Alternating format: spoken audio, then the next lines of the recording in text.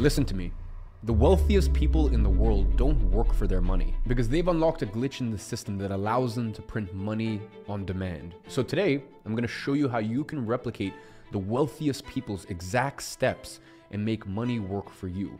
How? By learning how to actually invest your money correctly. And listen, no, I'm not talking about some shady options trading or pumping shitcoins. I am going to teach you how to get started with investing as a complete beginner and how to actually invest correctly based on how much money you currently have. And let me tell you this right away.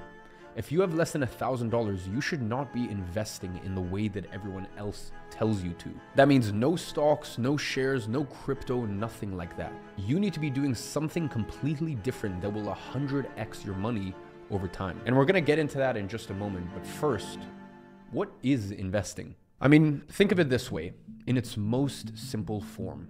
Investing is simply allowing your money to work for you and make you more money. It's about paying $10 for something today because you have a good reason to believe that you'll be able to sell it for $20 down the line. And today we're going to cover the 5 stages of your investment journey and exactly what to do at each stage to maximize your return on investment. Because regardless of your income level or how much money you have, everyone should be investing. But not everyone should be investing in the same things or asset classes.